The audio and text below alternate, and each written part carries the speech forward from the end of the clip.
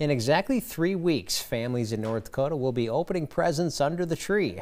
This morning, kids in Wilton got to duck out of class for just a little bit to go find some gifts for their loved ones. Volunteers were hosting their Christmas shop at the Memorial Hall. Organizers loaded up several tables with goods, including toys, household goods, and Christmas decorations. Each boy or girl was paired up with a middle schooler who helped the kids pick out 5 free gifts for their families. Volunteers then helped the kids wrap the gifts to take home. There's a huge amount of stuff here, and it's an all-year-long process. We start immediately after Christmas collecting gift bags, tissue paper, that kind of stuff. People are always bargain shopping and bringing us stuff. We have a room down at our ambulance base that we store everything.